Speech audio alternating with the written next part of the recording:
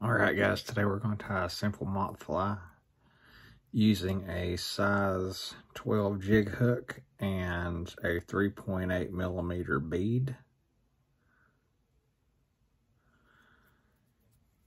You're going to take your thread about to the point of the hook. You're going to clip it. Don't use your good scissors for this mop fly material. We're going to take the mop fly, clip the end of it off, and from there we're going to expose the inner core of the mop fly. It should look about like this.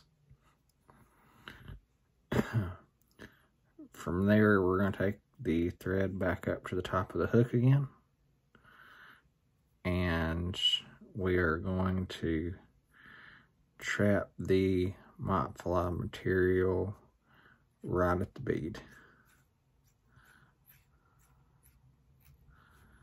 Should look something like this.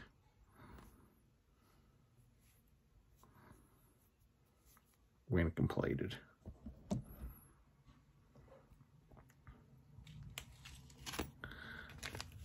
From there, we're going to take nice WV brown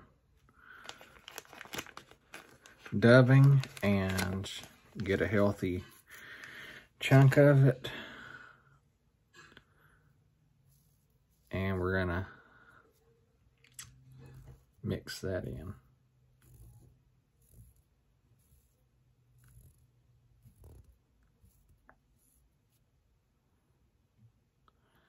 And guys, this is a really quick and simple fly. It don't have to be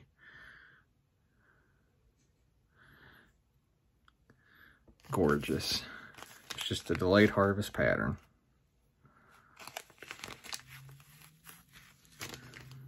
Get a little bit more dubbing. I maybe got just a hair too much.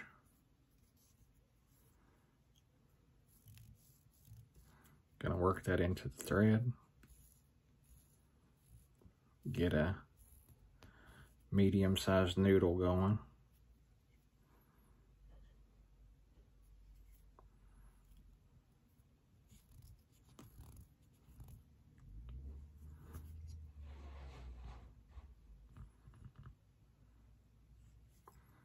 Should look something like that when done. From there, we're going to use our whip finish tool and do about a 4-turn whip finish. You can do the second one if you'd like.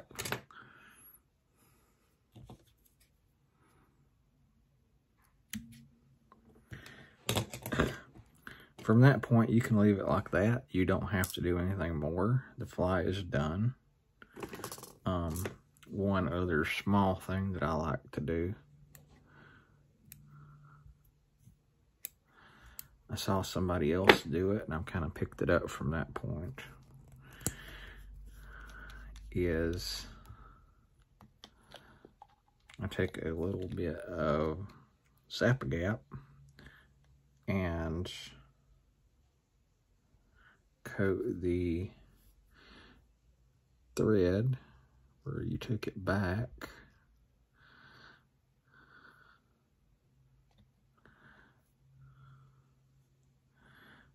I'll let that soak in. Hold it for about 15 seconds.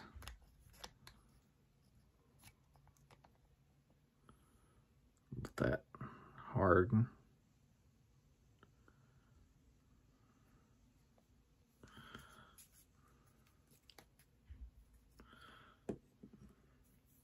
And from there you have a simple delayed harvest mop fly using ICE WV brown dubbing.